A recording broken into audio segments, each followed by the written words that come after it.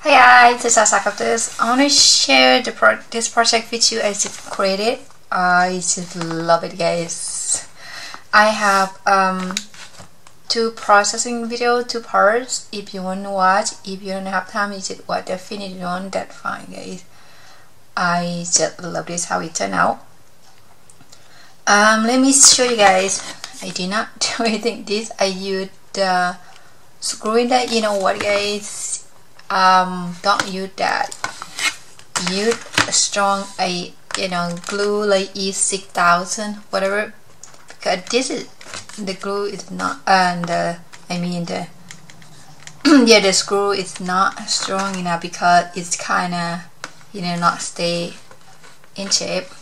I did not do anything, I just leave it like that, guys. And for this, first of all, I gesso on the edges, guys. Okay, and then I paint this with this color, toasted vanilla from Port Art. Love this color paint. And then I cut all the paper that I used from Graphic 45, the Sweet Sentiment. This one, I used the whole cheese 12 by 12, guys. So because this one is, each piece is 8 by 2 inches, so I get the total of the whole sheet, this 8 pieces there. I distress all the edges with walnut stain, and I use, I'm not sure you guys can tell that I use my best friend script stencil there. You can see through there. I just love it, guys. Some there. On this one, I just sew them and then paint it with this, and then I stamp it. After, first I just sew some of it on the center here before I use my best friend script stencil on there, and then I use shimmer paint spray color. Let me show you what color that I used.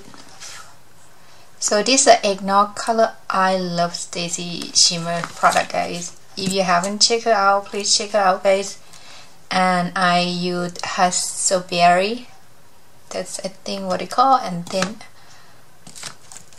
I believe I used I think I used that one too.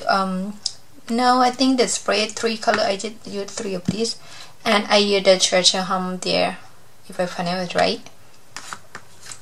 So I just spray, and then I use a paintbrush and water to blend the color together to mix, because when you spray the wet 2 color, it's combine the color together. So if you don't want color to mix up, you have to spray one color and let it dry, and then spray next color. But I want the color to mix it together. So, and after that, I use this spray from I Am Roses, and this she put honeycomb there, and I use some flower here. On the flower here, I use this pop art pink. Love this color. And if you see my video, when I started, I used the white flower, and I end up to like it, so I changed the whole thing. So I use this flower instead, and I just splatter some black ink there. This from third floor there. I have this a long time. I need to use this, so get that look. I just simply love it, guys. This is how it turned out. This is my clock there. I just gesso it and use some pop art pink, some of these to get some of the color. I just do it everywhere. I simply just love it, guys. That pretty much it. I think, on the edges here, I just gesso it, guys. So here I gesso some here.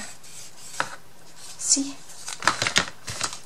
Okay, pretty much that it, guys. Thank you everyone for keep watching, and I will put the link down below to all the products used in this project.